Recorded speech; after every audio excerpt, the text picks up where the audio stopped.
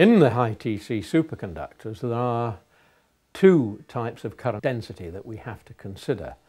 One is the intra-grain currents, the currents which circulate within a grain, and these are dependent on pinning. The other currents are the intergrain currents, the currents that flow between grains, and these depend upon the relative orientation of the neighbouring grains. So I think more than flux pinning, I mean there are a lot of interesting fundamental differences in flux pinning between the materials, but in fact one could say that flux pinning is not the limitation yet in the high TC materials.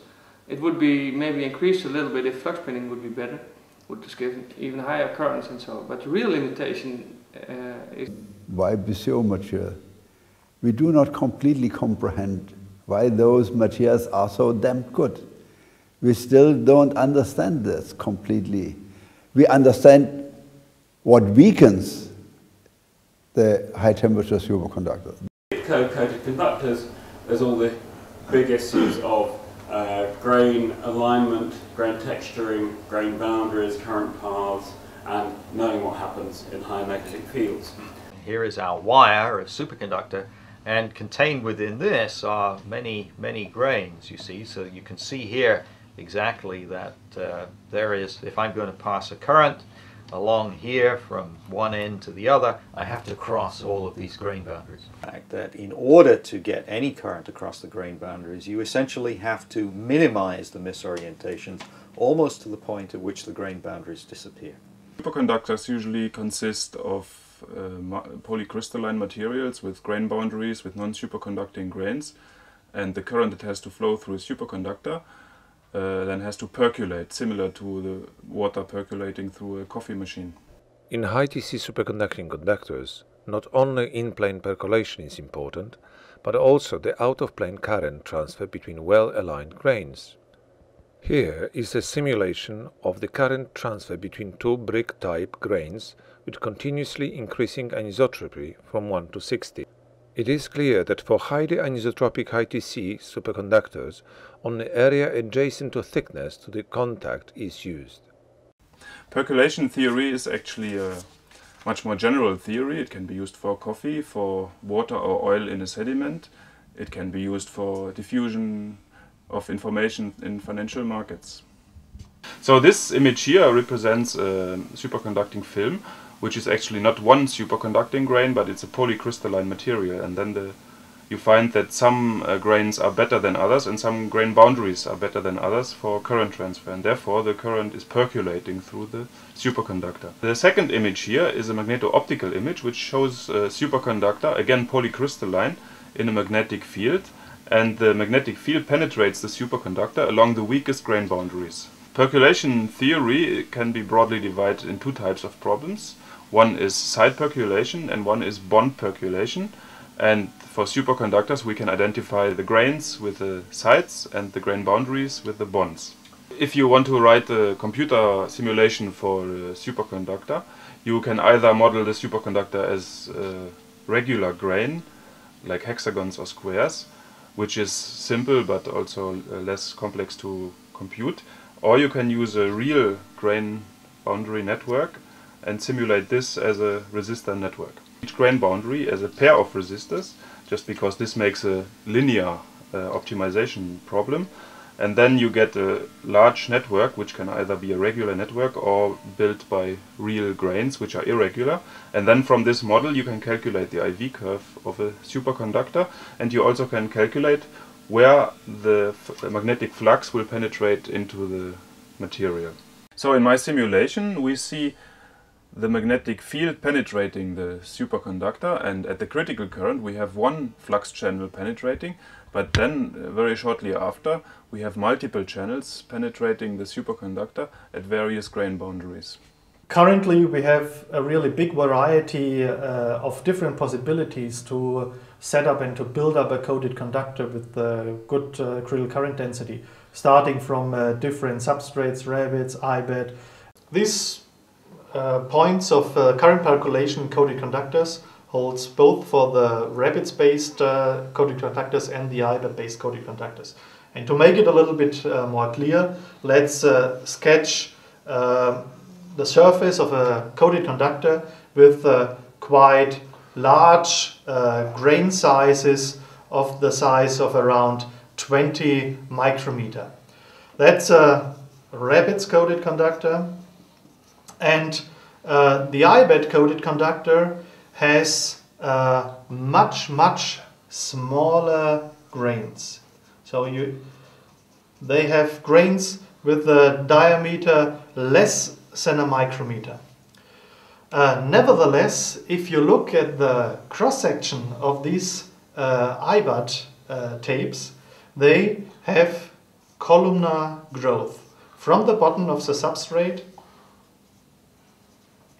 to the surface of the film.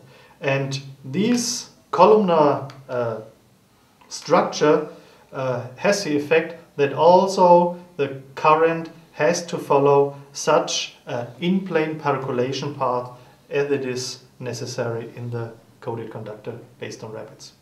Let's now analyze the IV characteristics, for example, of a 4-degree low-angle grain boundary. Up to the critical current of this grain boundary, you have 0 voltage, and above IC, the IV curve increases linearly like a resistor. The IV curve of the grain itself, the YBCO grain itself, behaves completely different. You have also 0 voltages up to IC, but you observe a power law behavior with increasing current. One of the central problems of utilizing these high temperature superconductors, namely the obstacles placed by the grain boundaries.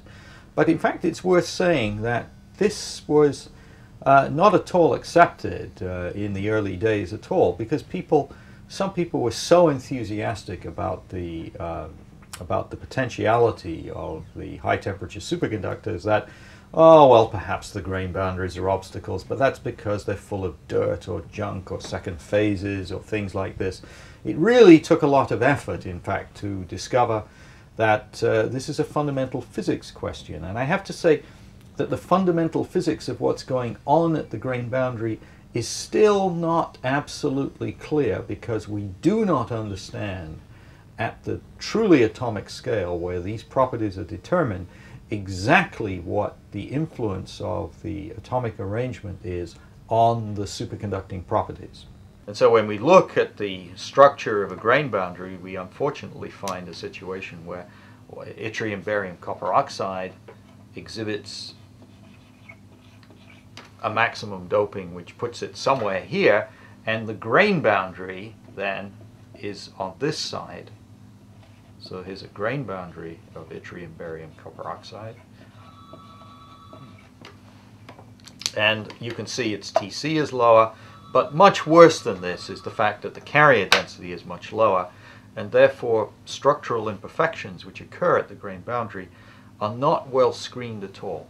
But we searched for another approaches how to increase the critical current density. One way we did this was by chemical doping the material. We found out that if you replace yttrium in YBCO with calcium, you get a large increase in the critical current density at low temperatures, which is very good.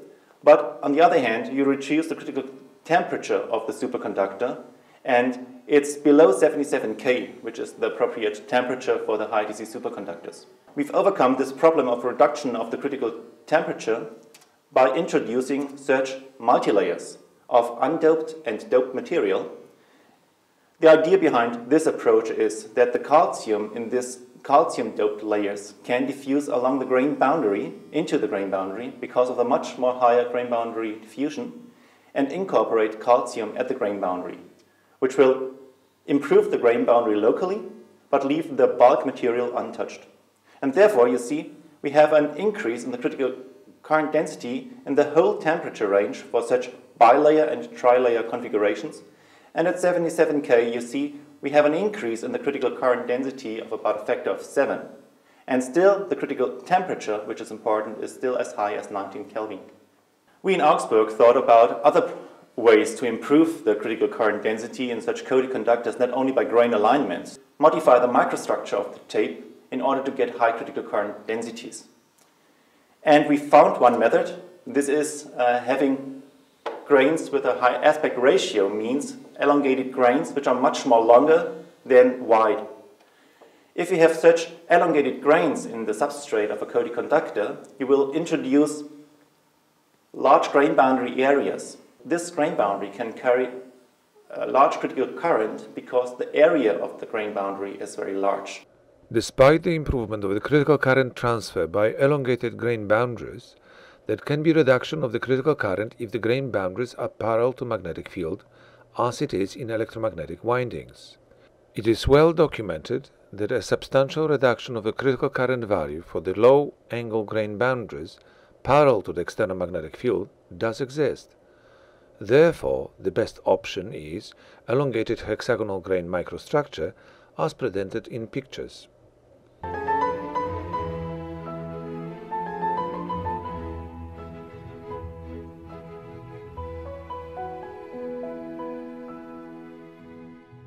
And real difficulties occur when the screening length, the Thomas Fermi screening length of the boundary is comparable to the superconducting coherence length, which is unfortunately true for most of the useful high-temperature superconducting oxides. We can define what is called an irreversibility field, which corresponds to the bulk critical current density goes to 0. So this would be the properties of the grain. And what one can see is a very interesting characteristic, which is that if you plot the grain boundary as a function of magnetic field, we see that in weak fields it starts out a long way below the grain, but in fact it looks as if one goes to a crossover. Coated conductors should show crossover in many situations between grain boundary dominated behavior and in-grain dominated behavior. Don't forget pinning in the grains. That's the message. As we increase the density of vortices in the material, actually it turns out that the properties of the grain decrease faster than the properties of the grain boundary. So the reason for that is due to dislocations inside the grain boundary. And when you sketch, for example, such a really low degree grain boundary with a grain boundary angle of 4 degrees, then this grain boundary consists of a linear array of dislocations inside the grain boundary. And these dislocations can act as pinning centers, and due to this linear arrangement, this magnetic field dependence is given. So when we look now directly to the overall behavior of coated conductor, then it is clear that at low magnetic fields the critical current is limited by the behavior of the grain boundary, up to the point where one observes this crossover. Above this point, at higher magnetic fields, the grain itself acts as a limiting mechanism and reduces Jc.